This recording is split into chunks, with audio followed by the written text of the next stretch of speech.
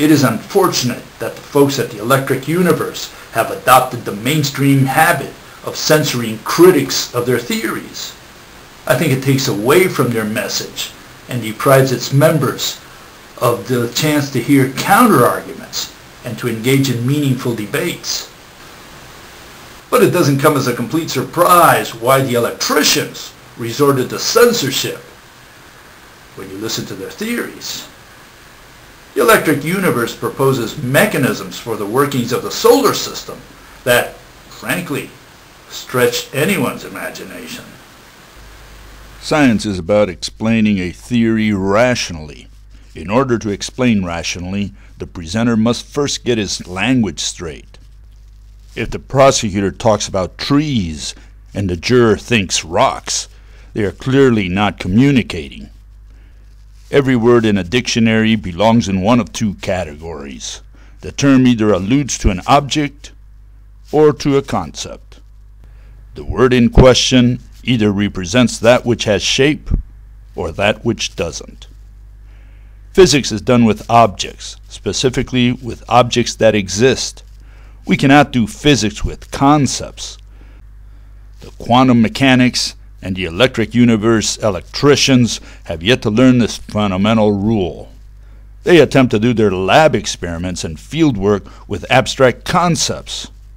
The mechanics and electricians reify concepts and then pretend to be moving the resulting objects. For instance, where should we list the three words that make or break the theories of the Electric Universe? Ether, vortex, and plasma. Are they objects or concepts? Ether. Many anti-establishment folks propose ether as an object. They visualize it as an exotic type of medium. Some see ether as a substance that fills space. Others equate it with space and think of the two terms as synonyms. What these folks never realize is that they propose the same thing as the establishment they strongly criticize. The ether of the anti-establishment is no different than the space-time proposed by general relativity. The word ether has extremely negative connotations in theoretical physics because of its past association with opposition to relativity. This is unfortunate because, stripped of these connotations, it rather nicely captures the way most physicists actually think about the vacuum. The modern concept of the vacuum of space, confirmed every day by experiment, is a relativistic ether, but we do not call it this because it is taboo. As Einstein himself said, according to the general theory of relativity, space without ether is unthinkable. In physics, there is a single test for an object, and that is to illustrate it. All objects are, without exception, two-dimensional or three-dimensional. Anything below or above this is automatically a concept. A theorist should have no excuse for drawing an object that plays a central role in his theory. In order to draw the ether, the proponent has to visualize it for the jurors from a bird's-eye perspective. The juror must be able to see what the prosecutor of a theory is referring to as if he were standing next to God. Where does the ether begin? Where does it end? What will the proponents of ether draw as a contouring medium that gives shape to the ether? Are space and ether synonyms? Or is space the cosmic ocean, a box or a balloon that contains a substance called ether?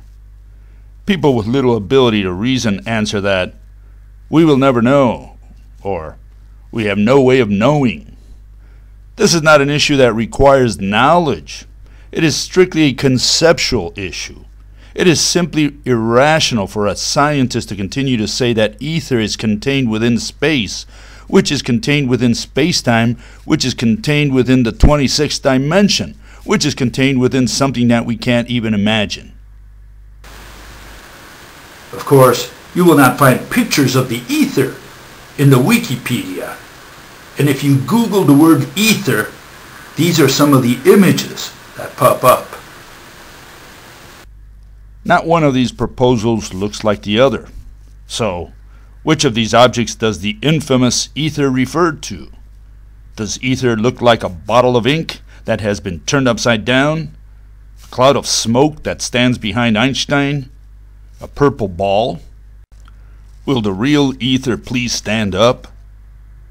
Therefore, if the proponent proclaims that the ether is an object, the onus is on him to illustrate what he is talking about, and label the medium or entity that provides contrast. He is welcome to sculpt a mock-up, or to bring a statue if he wishes. If he cannot imagine his own hypothesis, the juror can't help him. Vortex.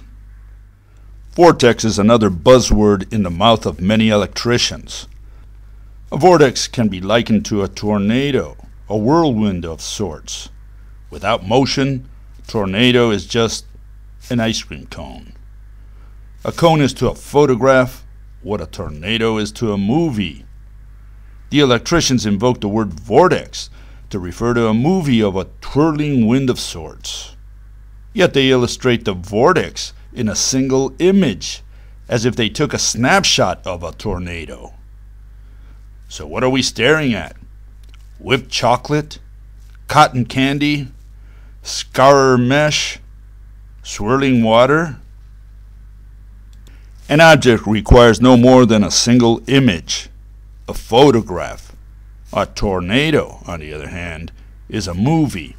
It requires many frames. The electric folk invoke the word vortex to refer to something that is already in motion.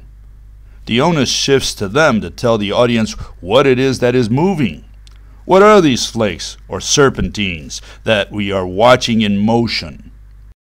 The electricians have the burden of illustrating in a single image the underlying entity that swirls during the movie called vortex.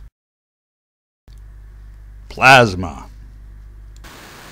Plasma is in the same boat as vortex. The onus shifts to the proponent of plasma to draw a static, standalone picture of this object. Of course, it's not an easy feat to condense a movie into a single frozen image. Plasma simply means charged or ionized gas. Plasma means that something has happened or is happening to a gas. Again, a dynamic concept. The quantum mathematicians propose that an atom consists of electron beads which orbit the nucleus. And of course, they later repudiate this planetary model. Yet they invoke it to explain ionization. The establishment explains ionization as the removal of electron beads from their respective atoms, here marked in blue, leaving them positively charged.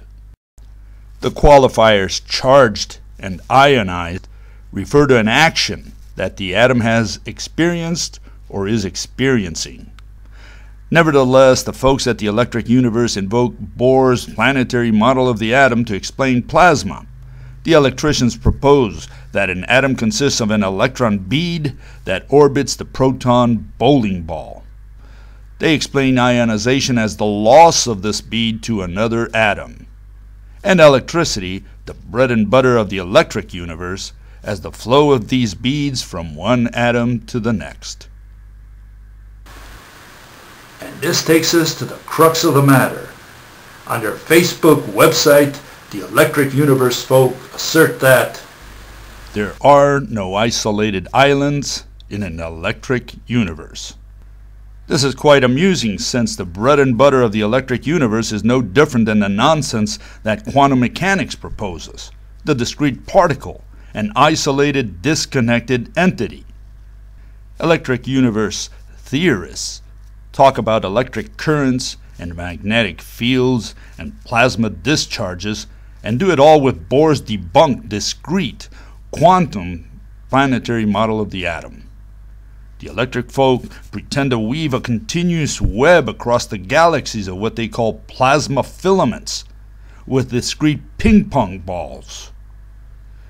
The electricians propose an electric universe, but they can't conceptualize for you what electricity is. They also talk about solar magnetic field lines, magnetospheres, and magnetism. What is magnetism?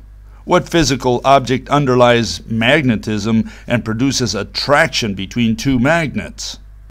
It is axiomatic that we can only do physics with objects, specifically with objects that exist. Anyone claiming the existence of something, whether knowingly or unwittingly, has crossed the line into physics. Physics is the science of existence.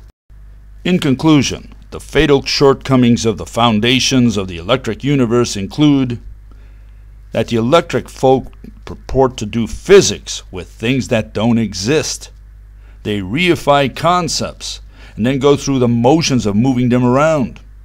The electricians have converted words such as vortex and plasma into physical objects when both are clearly dynamic concepts. The electricians have also borrowed irrational terminology created by the establishment: waves, fields, energy, and charge. They have never defined or explained phenomena known as electricity and magnetism, yet they use these terms as if they knew what they were talking about. The members of the electric universe also invoke Bohr's planetary model of the atom to make their case. And like quantum, the electric universe folks are heavily dependent on particles, specifically when attempting to explain fields and to describe plasma. The electric universe theorists need to tell the audience what physical object is moving during the movie known as vortex. And the electric universe theorists need to tell the audience what physical object is moving during the movie known as plasma. What would we see in a single frame of either film? I hate to break it to this misguided group of people, but vortex and plasma are not physical objects for the purposes of physics. Anyone still invoking words such as vortex and plasma in the 21st century hasn't learned the first thing about the scientific method. Whenever a theorist reifies a concept, he is not doing science, he is doing religion.